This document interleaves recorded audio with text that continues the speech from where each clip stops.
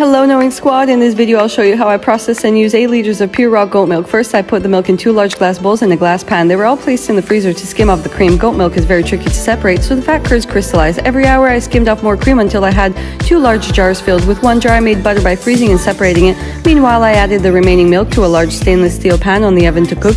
Once the butter was ready I transferred it to a small glass pan. After collecting all the butter I let the milk drain without washing it, since I'll consume it within a week. Next I poured 2 cups of vinegar into the warm milk to curdle. After skimming off the curds, I processed them with butter, coconut oil, salt, and pea flour powder to make blue cream cheese. For dinner, I prepared veggies and homemade coconut bread using blue pea flour powder, pumpkin seeds, sunflower seeds, black seed, and topped it with blue cream cheese and red onion. I enjoyed a large cup of sweetened goat milk with blue pea flour powder.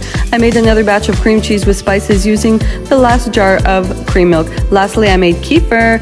I'll explain the benefits of the ingredients and look forward to releasing my superfood cookbook and 50 ways to use kefir in your daily life.